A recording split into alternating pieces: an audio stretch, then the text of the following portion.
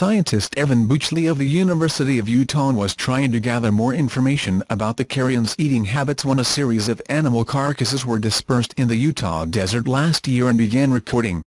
When the corpse of a calf of 22 kilograms disappeared, it supposed a great carnivorous predator must have dragged to eat, but was surprised to find a much more innocuous animal had finished with the rest. Instead of moving the body, the images showed an American badger working tirelessly for a period of 5 days to bury the entire animal.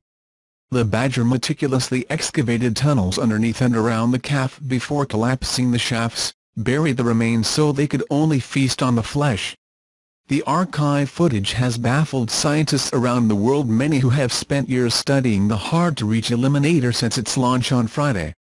Buechley was surprised by the results, and behavior like this has never been observed before, as the badger spends much of his life underground. "I was very surprised by the fact that these badgers could completely monopolize and dominate that food source.